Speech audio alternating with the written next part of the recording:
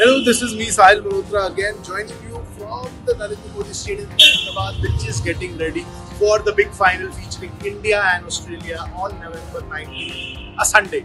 It's going to be a blockbuster Sunday. A lot is lined up here at the venue, from air shows, from performances by leading singers like Preetam, from a captain's parade captain champions parade where we'll hopefully see all World Cup winning captains of the past kind of grace the occasion. Prime Minister Narendra Modi is likely to be here.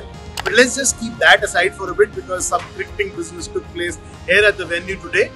The Indian team had an optional training session from 3:30 PM in the afternoon, and there were members of the support staff, coach Rahul Dravid, captain Rohit Sharma, along with Prasidh Krishna, Ravindra Jadeja, Ishan Kishan, KL Rahul.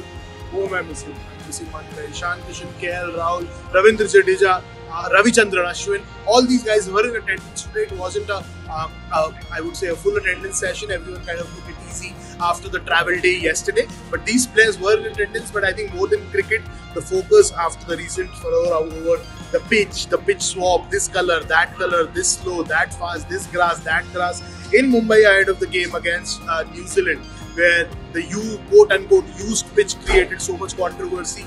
All the focus today was on the 22 yards and what is going to happen on that front. So Rahul Dravid, being Rahul Dravid and his obsession with pitches, I wouldn't say it's a bad obsession or a good obsession, but it is an obsession because every time you come onto the ground, the first place he'll head to is the pitch, the square, get the covers off, just see what the surface holds, do a firmness test, speak to the curators, speak to the captain, speak to the support staff, and the story has continued ever since he has taken over as Indian coach. I've been following him since the Border Gavaskar Trophy very closely earlier this year, and every time he used to come, even during session breaks, he would be there looking at the surface. I think he has this very weird kind of relationship with pitches where he just can't leave them alone. And today was no different. So he was there by the pitch, and initially I think he just stood there, hands on his waist. He was looking for ground staff probably to kind of get the covers off the pitch, but people weren't around then, so he kind of made a call. I'm kind of guessing that because I saw from the binoculars he had the phone out.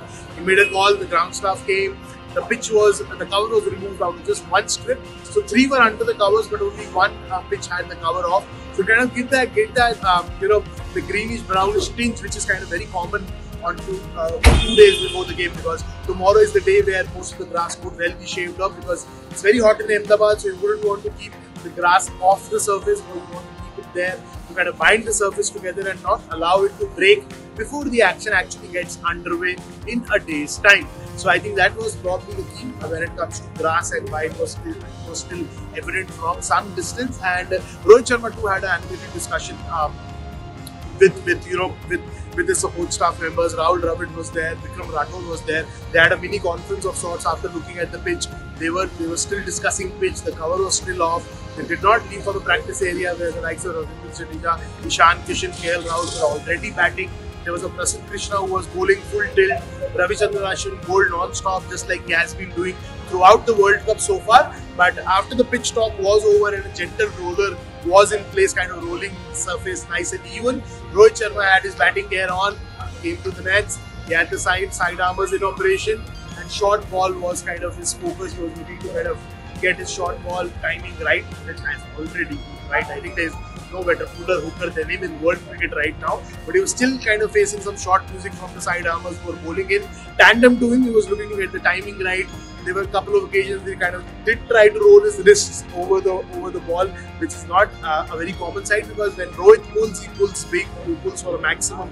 That is what he has been doing successfully in the World Cup so far. But today he did try a couple of occasions where he tried to keep the ball down. So that was it from India's net session. KL Rahul also had an extended session. Ishan Kishan was batting for a long time. He was facing Ravichandran Ashwin, who was helping the batters prepare probably for the likes of Travis Head and Glenn Maxwell, who are likely to do a lot of bowling on this surface, which I kind of expect to be on the slower side, given the surface we had for the game against Pakistan, which was not a rank turner per se, but it was slightly on the slowish side, and that was evident the way India kind of contained Pakistan, and that even after that stand between Mohammad Rizwan and Babar Azam, kind of didn't allow them to just go off the hook. So I kind of expect something similar when India take on Australia in the big final.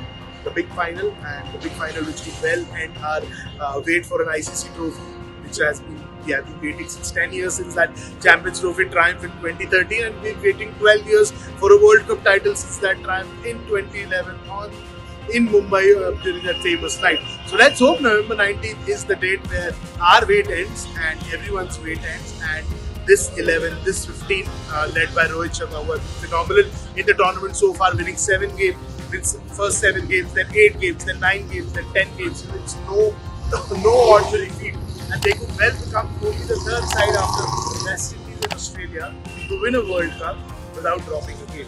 So you keep watching CricketNext. I'll keep bringing you all the stories from Ground Zero, from here in Ahmedabad. Hit the bell icon, subscribe to our YouTube channel, follow us on all our social media handles, and we'll make sure that you don't miss a ball.